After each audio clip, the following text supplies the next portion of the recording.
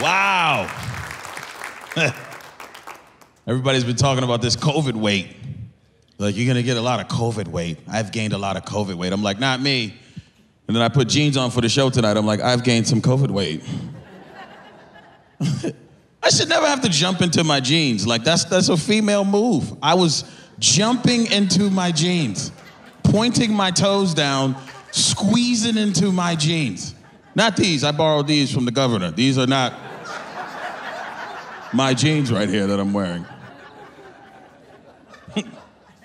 You know you gain weight when you leave your belt at home and you're like, I'll be fine. Because that belt digs into your stomach. You ever have the buckle dig into your stomach when you take your belt off at the end of the night? You're like, oh my goodness. I think I'm allergic to my buckle. I think there's some poison in my buckle. Why is it so itchy right there? That little spot gets so itchy. It feels so good to scratch that little area like, moan when you're scratching it. It's a lot of pressure when you start to gain weight is all I'm saying. I feel like, I don't know, during this whole thing, during everything going on, I feel like I've learned to fix a few things because I never really felt like a real man. Like, let me get that right. Like, I'm a real man. I have real man parts. That's it. I left that hanging a little weird. I'm not saying that. I'm just saying I don't feel like I have enough tools, ties, and dress socks to be a real man. I feel like any real man I know has a lot of tools, a lot of ties, and a lot of dress socks. Where do you get all those tools from? Someone was like, you get those tools for gifts. I was like, ugh. If anyone ever left me $200 worth of tools, I'd be like, return them and get me 4 PlayStation games. I don't need tools. When did you get a lot of tools? I have 3 tools. I have a Phillips screwdriver, I have a flathead screwdriver, and I use my girlfriend's pliers.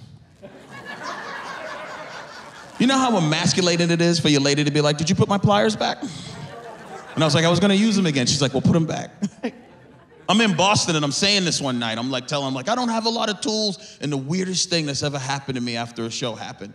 This lady follows me to my car. I'm in the parking lot walking to the car and this lady goes, excuse me, comedian? Excuse me, honey? Excuse me, you don't have a hammer? You don't have a hammer, honey? And I was like, what? She was like, on stage you didn't say you had a hammer, honey. You don't have a hammer? And I didn't have the heart to tell her I own a home. I have a hammer. I just didn't say it. So I just went with it. I was like, no, I don't have a hammer. She goes, oh my goodness, give me a second. This lady runs to her car. She comes back, she goes, I always keep 2 hammers in my car, honey. You gotta have a hammer. This lady gave me a hammer after the show. Who takes a hammer from somebody in a parking lot after a show? Tonight, when this is all over, I'll be in the parking lot collecting ice picks. If you have an ice pick, please, I have a wicker basket for you to drop them in outside.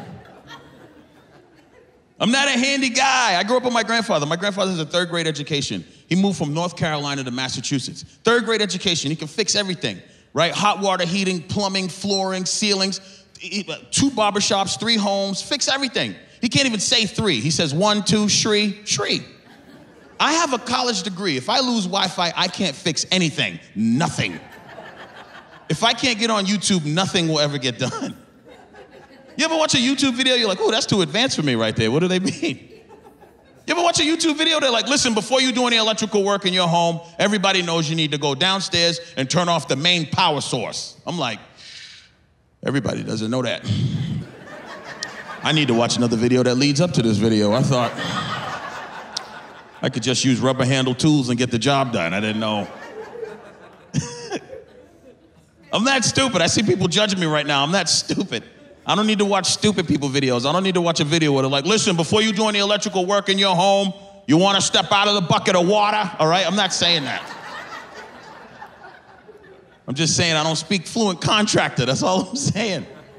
Some people know how to do everything. You ever have a guy stand in front of your car and make the engine rev from the front? What?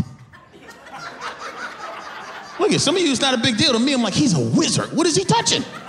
The head gasket? The catalytic converter? I don't even know if that's the right stuff. I just know that stuff's under the hood. I don't even know. You ever hear a guy in front of your car like, whoa. Don't touch anything, I got it, chief. Whoa. This guy's magic. What I want to know is what's under his fingernails. Ugh. You ever see what's under his fingernails? Why are your fingernails so dirty? Ugh. It's like you've been cutting portobello mushrooms and digging graves with your bare hands all day. What's under your nails? He's like, I work hard. That's what's under my nails. I'm like, you need to work hard at cleaning your fingernails. Looks like you got a French manicure with black tips. Clean it up. You work with anybody over 55, 60 years old, they don't read the book. They just know. They're like, the wiring goes up that wall, goes across there, comes down there. And they all say the same thing when you ask them how they know. How did you know? They'll go, common sense.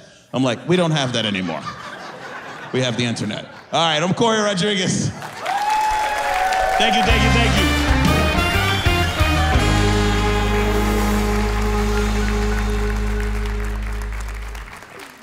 Corey, we're glad to have you here. Thank you for having me. I've been watching some of your stuff online, and you know, people can download your comedy, and it's great stuff.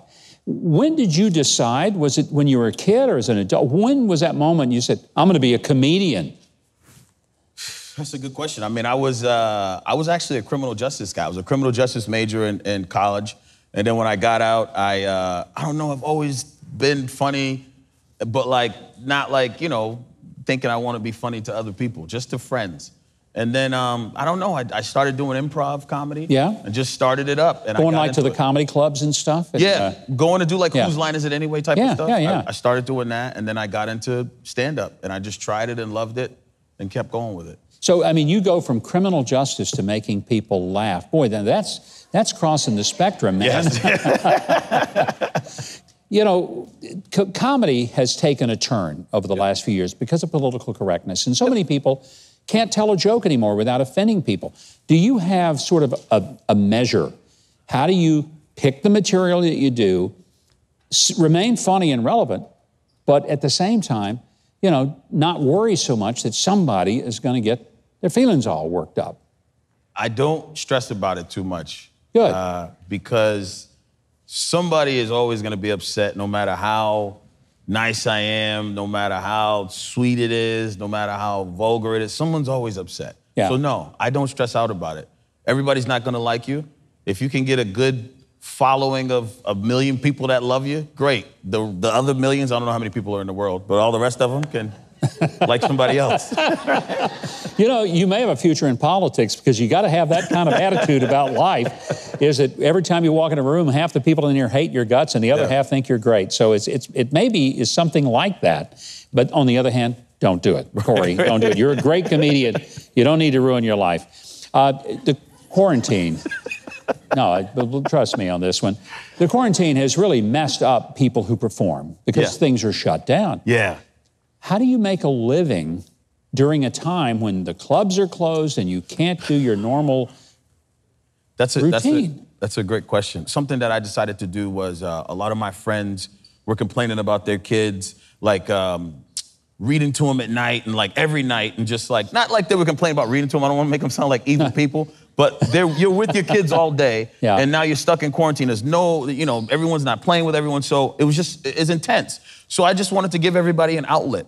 And so I created this thing called Corey Stories, where I would read children's books at night, you know, and I brought my son on the show with me, so we read and we tell jokes and we do things, and we give people about 30, 45 minutes to just relax and give the parents a little free time before bedtime so they don't have to read to the kids every night.